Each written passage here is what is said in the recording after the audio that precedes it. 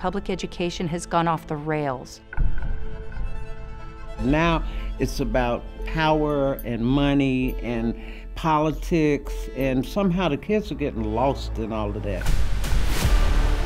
It doesn't matter whether you're a Democrat or Republican, you're a mom and a dad first. Critical race theory is dividing our children in ways that are unacceptable. You cannot use racism to eradicate racism. Our teachers are bullied, parents are shut out. Less than 1/3 of America's school children are proficient in anything. They're teaching these kids X-rated sex acts. When we look at this radical agenda, the way our children are being exploited and the way parents are getting shut out, it comes down to one fundamental question. Whose children are they?